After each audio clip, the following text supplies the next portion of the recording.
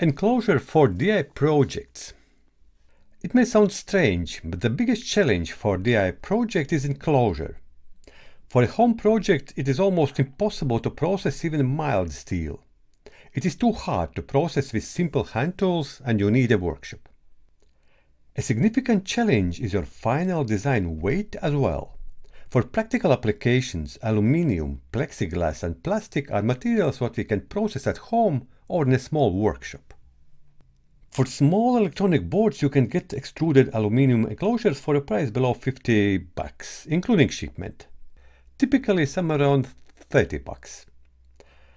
A completely different picture is with the sizes of 20 by 30 centimeters and height of 2U. Prices are rocketing and shipment is about 60 to 100 USD. Often at the beginning, we don't know the exact size of the needed enclosure, and the beginners are purchasing too small units, trying to save on the size. It results in complex and often non-aesthetic inside assembling, and finally landing in purchasing a second enclosure to finish a project. The biggest challenge in purchasing enclosures is weight. The majority of aluminum enclosures are developed using so-called aluminum extrusion panels. It is a great high-tolerance technology capable to make complex shapes for a reasonable price.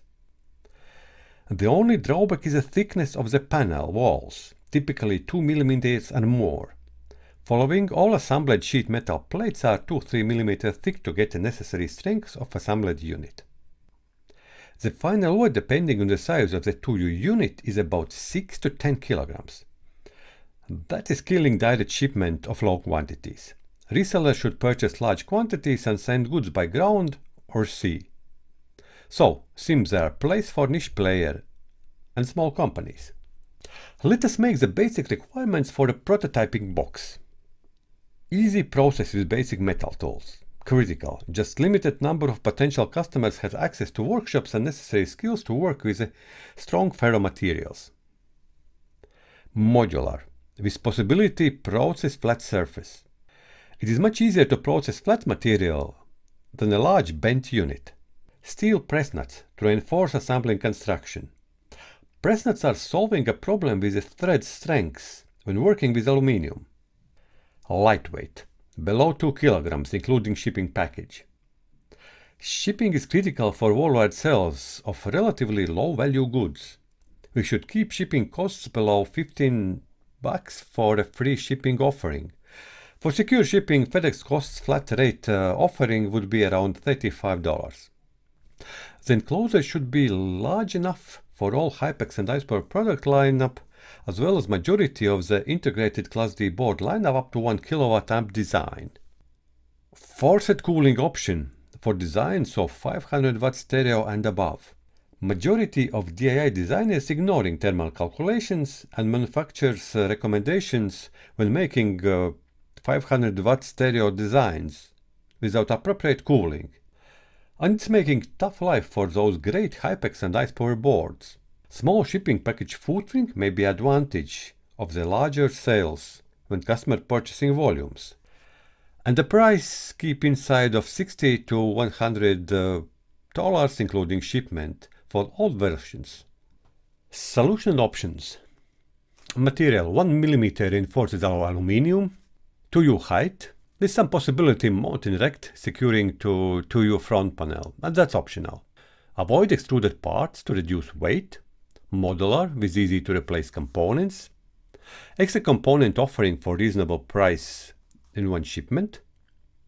Printed and non-printed option. Painted and non-painted option. Caches without cutouts. And 2-3 standardized cutout option bundle with connectors. Does my idea fit in a market? Or simply, could I compete?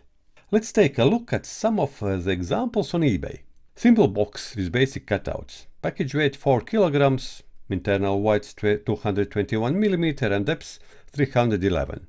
In general, good box. Small and aesthetic amplifier caches, but it will have challenges with cooling and your design will look good for the eye, but not the best from engineering point of view. And total price is about $100. A good example of height of 3U and weight 4 kilograms. Shipping from Poland to my country for just 10 USD. Price is about 130 bucks, which means shipping costs are included in the price. Nice looking amplifier case, looks professional and well designed. I like it.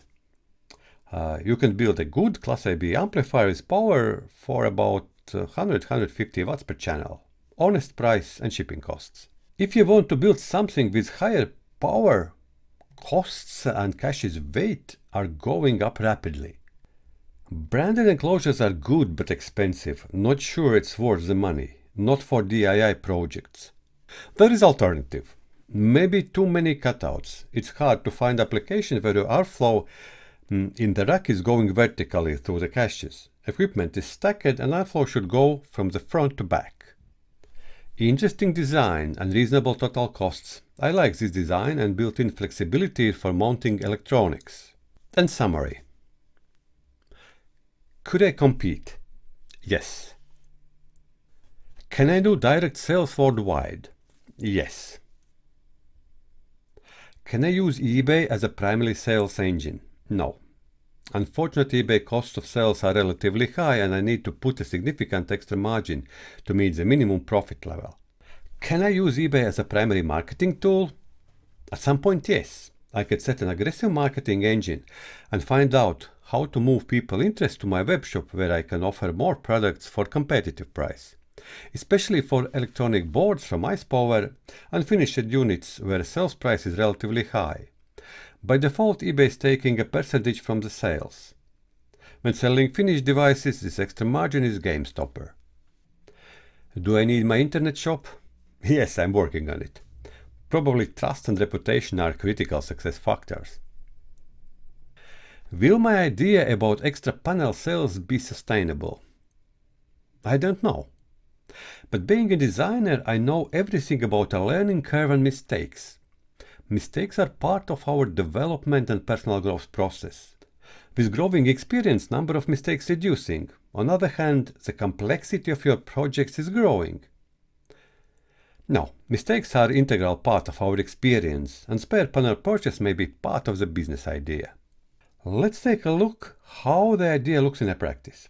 At the time of this video, I do have only proof of concept parts and design.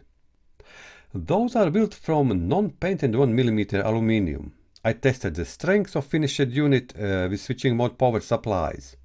Design is not meant for 10 kg conventional transformer-based designs. There you need stronger parts, probably from the steel. This is how product look like. Width 36 cm, depth 24 cm and height 4 cm. Enclosure fits in a flat package.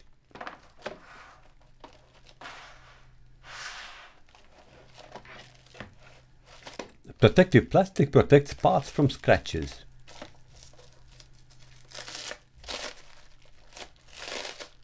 And keeps them together during transportation. Let's unpack taking plastic away to access enclosure components.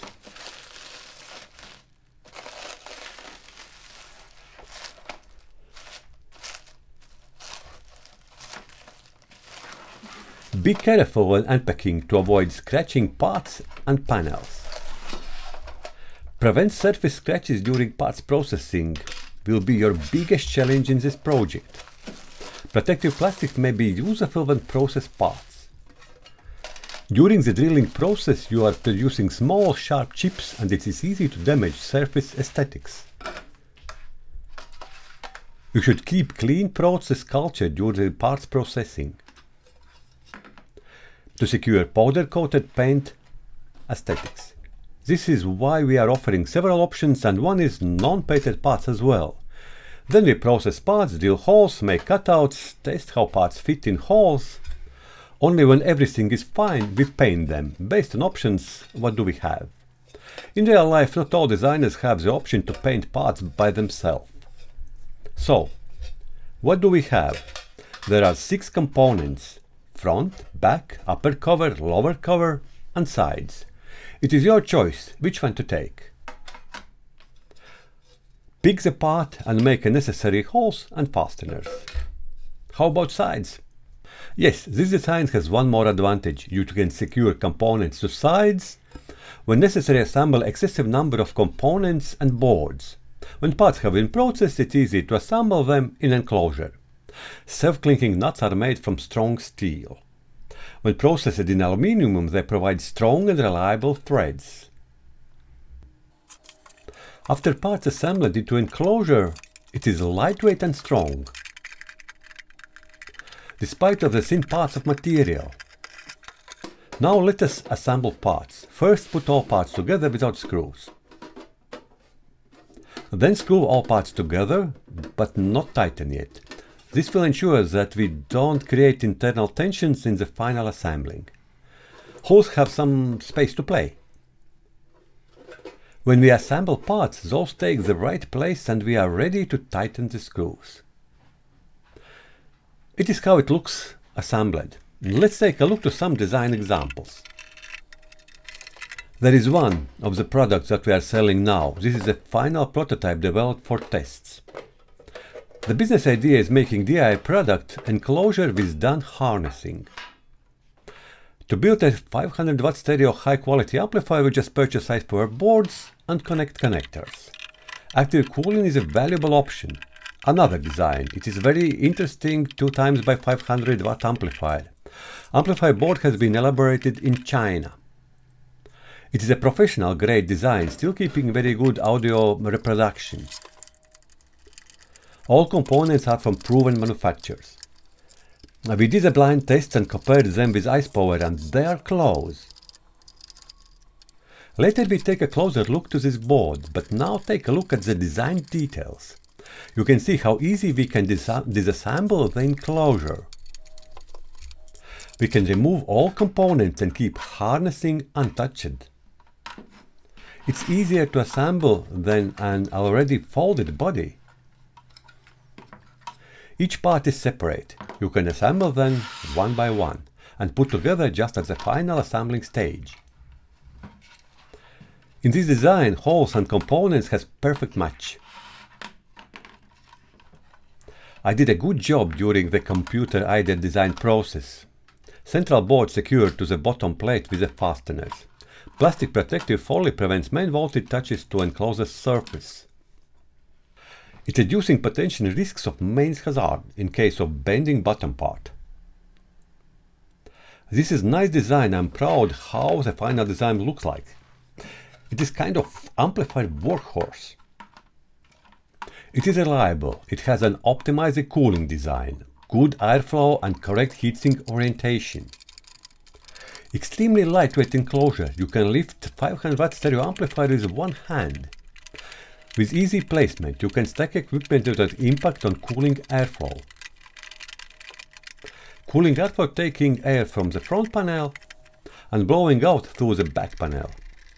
Assembling guidance. Let's remember once more. First put parts together, attach screws, but not secure yet. Check that all parts are correct and then tighten. Now, as promised, a little bit about the amplifier. It has LLC resonant type power supply. It is the best switching mode power supply architecture for audio amplifiers. Large MOSFETs with significant power headroom in the power supply stage. Good manufacturer output filter inductivities is critically important. Relay output for speaker protection inrush delay. Speakers are the most expensive part of the audio setup, and we need to protect them. In case of total failure, our speakers will be protected. All type of protection, over temperature, short output, over voltage, etc. A later generation MOSFETs for amplifier stage.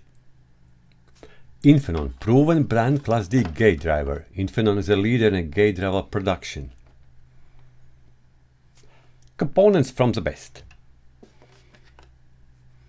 It's not surprised that sounds is great, even with a low noise floor. My rating is 8 points from 10, with exceptionally high operation reliability. Fundamental work, pleasant design, basic telemetry, ready, level, clipping, fault. You can set input sensitivity as well. Working with a smaller speakers reduce input sensitivity to avoid overloading them. The amplifier will work in a smaller power range with extra power headroom. My judgment, good professional grade board and reliable final design in a small footprint.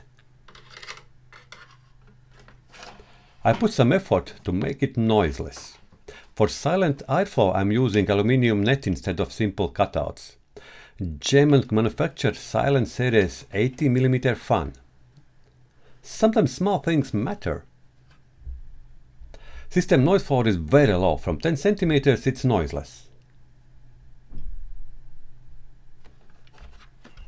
Take a look to assembled box, it looks almost pro. Imagine it painted and with added silkscreen prints. It will stand out from the crowd. Okay, let us assemble everything to its initial state. With 5 times acceleration, I'm super productive.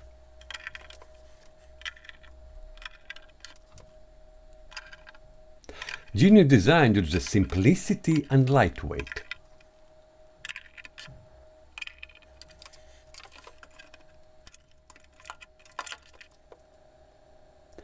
Ready for worldwide sales and air shipment. Let's check closer dimensions: width 30 cm, depth 20 cm, and height 88 mm or about 9 cm. It's 2U standard. With slight modification and 2U front panel you can secure it in a rack as well. Pro grade concept. Honestly, I like this design, and sometimes you need a workhorse amplifier. Simple, lightweight, strong and reliable.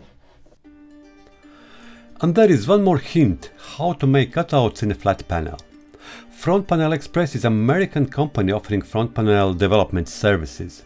Front panel means flat surface. As long as my prototyping case consists of 6 flat panels, you can model your cutouts using simple software provided by this company. Logic is similar to working with millimetric paper. It is easy to learn the intuitive tool. The latest development allows you to many things, including export to the XF coordinate format, suitable for CNC router, and rough estimation how much your work would cost in a professional workshop.